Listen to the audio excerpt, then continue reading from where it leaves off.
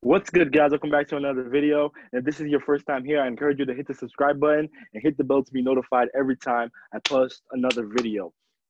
Hit the like button for me as well. And as you guys can see, we got my boy, Joshua Janniere. You guys know him already, but tell them a little bit about yourself, bro. Okay. Yeah, I run a TikTok account. I do TikTok apologetics. I'm an apologist.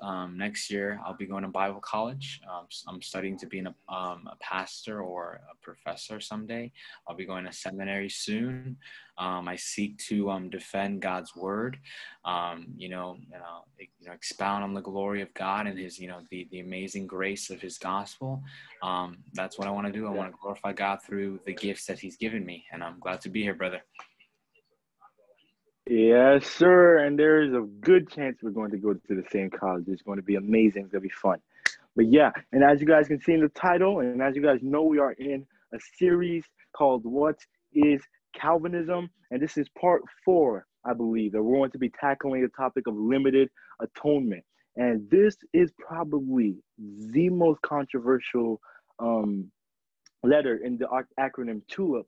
And there's a lot of reasons why, and we're going to tackle that today. The question really is, did God die for everybody? And does the atonement work for every single person? Did Christ's atonement on the cross work for every single individual? And that's what we're going to tackle today. So, Joshua, floor is yours. Yes, sir. And I'll just like to define what it is. Let's define what it's not. Limited atonement is not ha ha ha, you're out, I'm in. Or there's maybe some Calvinists who stage cage Calvinists that believe that limited atonement is not that the atonement is only for a small group of people.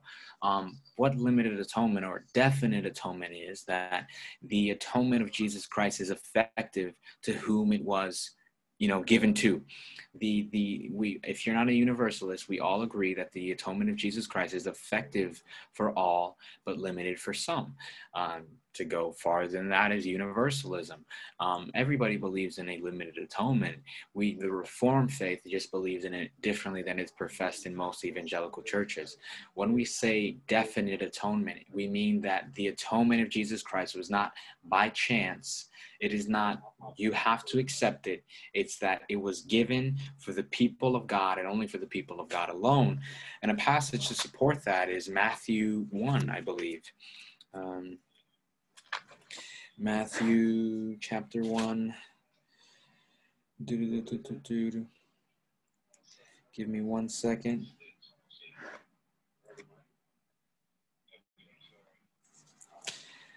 What's it, Matthew? What's the verse where it says his name shall be called Jesus? Yeshua in Hebrew means salvation because he will save his people from their sins. I believe it's Luke, but you can find it if you want. But that's that. Yeah. That's the verse. The atonement. Okay, I got you. Matthew chapter 1, verse 21. There we go. Matthew. Okay, there we go. She will bear a son, and shall call his name Jesus, for he will save his people. From their sins. So when we say definite atonement, we say that the atonement of Jesus Christ was only for God's elect. Only for God's elect. Yes, sir. That's like say, he'll save his people from their sins. It specifies who he is going to save, who he's going to die for. Another place we can find this is in Ephesians. I believe Ephesians chapter 5, where he says, to the wives, to the husbands, no, not even Ephesians chapter 5. I think it's Ephesians chapter 4, where he tells the husbands to love their wives as Christ loved the church. No, it's Ephesians chapter 5, verse 25. He says, husbands, love your wives, just as Christ also loved the church and gave himself up for her. So he's telling the husbands to love their wives just like Christ loved the church. And he gave himself up for who? The church. So the atonement is going to only work for who? The church. That's why we call it definite atonement. He actually accomplished something. It's not like Jesus came to die to atone for everyone's sins, and then not everyone's going to go to heaven. That would make Jesus the biggest failure ever. If the atonement worked for everybody, everyone's sins would be paid for, and everyone would be going to heaven. Now that's universalism. But evangelicals don't believe in universalism. Most evangelicals don't believe in universalism. So that's why we say everyone believes in a form of limited atonement. Yeah. So yeah. Yeah, that's so true. Well, let's just go to the messianic prophecies. To deny limited atonement or predestination is to deny all prophecies. The death of Messiah Jesus was prophesied 700 years before it happened. And as you know, as I believe it's Peter, he says that, you know, what his hand predestined, it was the will of the Lord to crush his son. Isaiah 53 says he was pierced for our transgressions, our iniquities. So to say that the atonement of Jesus Christ, Jesus died with a chance of people being saved, that makes Jesus an imperfect Savior. But the Bible doesn't describe him that way. Jesus is a perfect Savior. He saves perfectly from effectual calling, from raising somebody up to new life, to preserving them, and even dying for them. He saves his people, his sheep, perfectly. And we can turn to John chapter 6, verse 35. Verse 37. Verse 37. Let me know when you're there. All right, good. All that the Father gives me will come to me, and whoever comes to me, I will never cast out. For I've come down from heaven not to do my own will, but the will of him who sent me. And this is the will of him who sent me, that I lose nothing that he has given me, but raise it up on the last day. For this is the will of my Father, that everyone, so that's controversial, we'll get there, who looks on the Son and believes in him should have eternal life, and I will raise him up on the last day. So all that the Father gives me, all that the Father gives me, who are those who all that the Father doesn't say that, you know, some is just right here. All that the Father has chosen in Jesus Christ, he gives them as a love gift to his son, and he will never cast them out. Who is this talking about? Is this talking about unbelievers? Because it says, all that the Father gives me, I will take, and I'll never cast them out. This obviously can't be unbelievers. This has to be Jesus's elect. And, you know, just let's follow John's argument, because he's going to make the same argument in John chapter 10. I'll tell you the verse right now.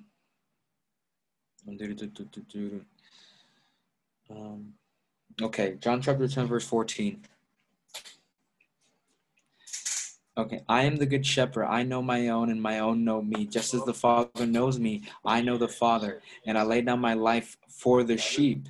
And I have other sheep that is not of this fold. I must bring them also, and they will listen to my voice. So there will be one flock, one shepherd. For this reason the Father loves me, because I lay my life down that I may take it up again. No one takes it from me, but I lay it down on my own accord.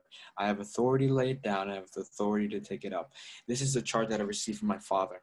So I am the good shepherd. Jesus is the good shepherd. You know, that's Psalm 23, Ezekiel.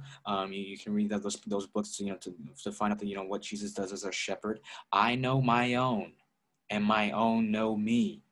So this is intimacy. This, you know, why I love definite atonement is because it makes the atonement intimate, that Jesus literally in my place condemned, he stood, sealed my pardon with his blood, that Jesus died for me. Jesus died. I believe, I'm a post-millennial, so I believe that Jesus died for a lot of people, but it's not that the atonement is just like, it's by chance. No.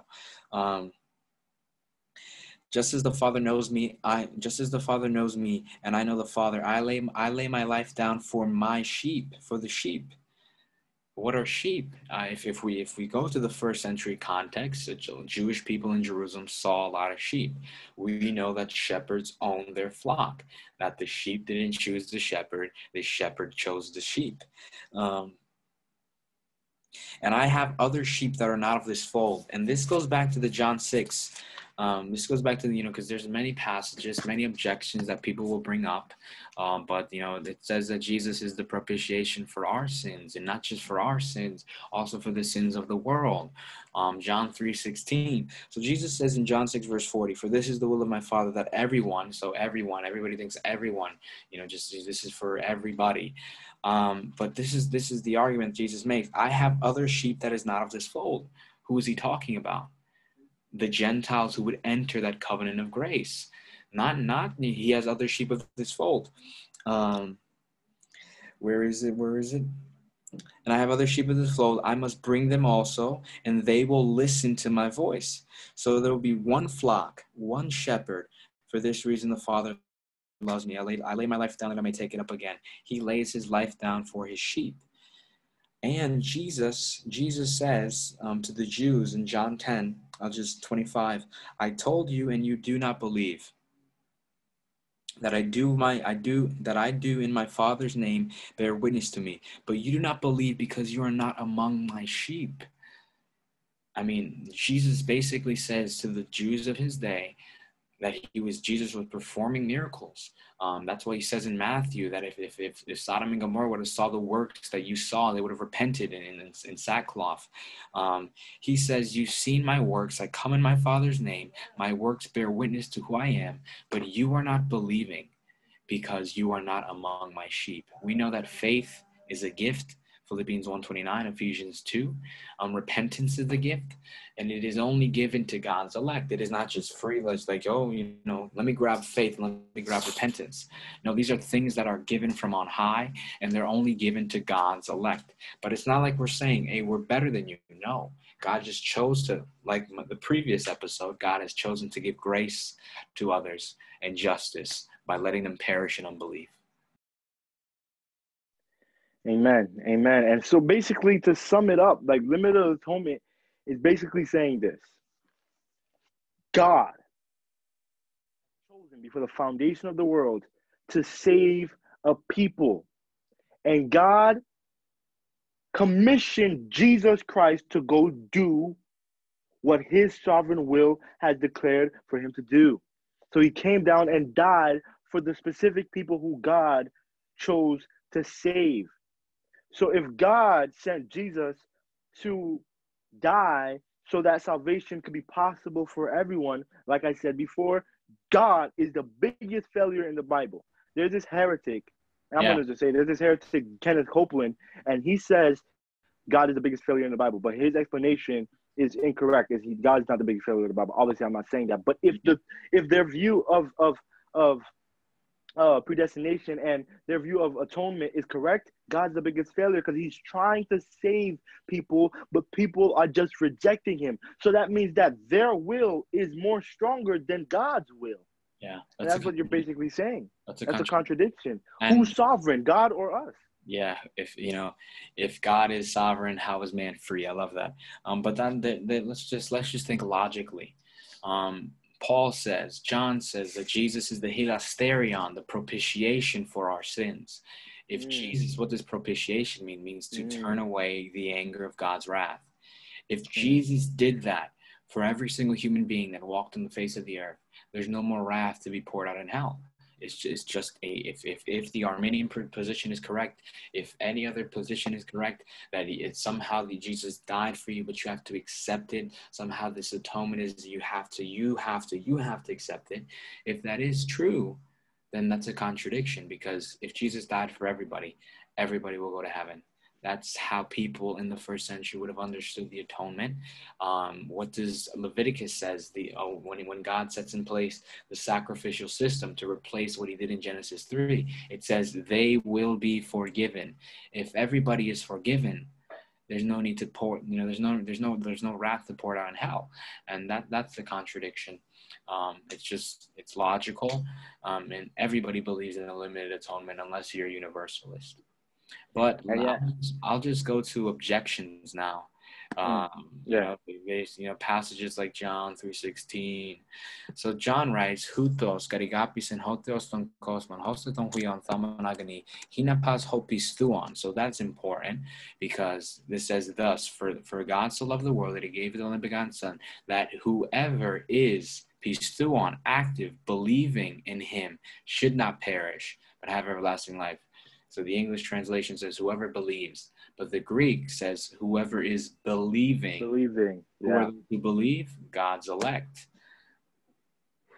And there's multiple passages like John 1. He's not the propitiation for our sins. He's just not the propitiation for our sins, but also for the sins of the world. John is specifically writing to a Jewish audience. Jewish people. Jesus just did not satisfy the wrath of Israel. We know that passages like Romans 11, Romans 4, Galatians 3, that Gentiles by faith, if they share the same faith as Abraham, they can become descendants of Abraham and part of that covenant community, not because of nationality, but because of faith. The promise rests on faith. But yeah, brother, I want to read one more thing from the Canons of Dort, Article 8. For this was the sovereign counsel, and most gracious in purpose of God the Father, that quickening and saving efficiency of the most precious death of his Son should extend to all the elect, for bestowing upon them alone the gift of justifying faith. So the gift, the atonement of Jesus Christ is only for the elect. And if it's for the elect, so basically anybody who, I believe anybody who denies this doctrine, they deny the Trinitarian gospel, that the Father sends the Son. The Son ascends, the Son dies for the sins of his people, and then the Son sits at the right hand of the Father, sends the Spirit, and then, as the Canons of Dort says, this is what God does when he sends the Spirit, bestowing upon them alone the gift of justifying faith, thereby to bring them infallibly to the salvation. It was the will of God that Christ, by the blood of his cross, whereby he confirmed the new covenant, should effectually redeem out of every tribe, nation, and language, all those, and those only, who were from eternity chosen to salvation and given to him by the Father, John 6, that he should confer upon them faith, which together with all other saving gifts of the Holy Spirit, he purchased them by his death, should purge them from all sin, both original and actual, whether committed before or after believing, having faithfully preserved them even to the end, should at last bring them free from every spot and blemish to enjoyment of glory in his own presence forever. So you have basically the 5 points of Calvinism in that one article. Yeah, sure. Canons of Dort. So the atonement of Jesus Christ is only for God's elect. Therefore, when the Son sits at the right hand of the Father after making purification for sins, he sends the Spirit to apply his work and bestowing on them justifying faith. And the Spirit is our inheritance and the seal of our righteousness. And God, Christ, will preserve us perfectly. It has nothing to do with our ability to keep salvation, because if that were so, we would lose it. But yeah, brother. Yeah, bro, that's a great explanation of limited atonement, guys. That's what we had to say about it, and that's what we had to teach about it. And I hope that people will stop straw manning it. There's so much people that are doing this, and I see it on TikTok a lot. And I was telling my brother 2 episodes ago, Elijah Lamb, that there's this grandpa TikTok, and he's just straw manning us. And I hope that this can reach out to him and reach out to others who don't truly understand Calvinism. But yeah, guys, and like I said, if this is your first time here, I encourage you to hit the subscribe button, hit the bell to be notified every time I post another video. Leave a comment of what you want to see, who you want to see, your favorite TikTokers. I'm reaching out to them so we can do some more videos, and I got some of them coming on pretty soon in the next couple of weeks. And hit the like button for me. I love you guys. See you guys in the next episode.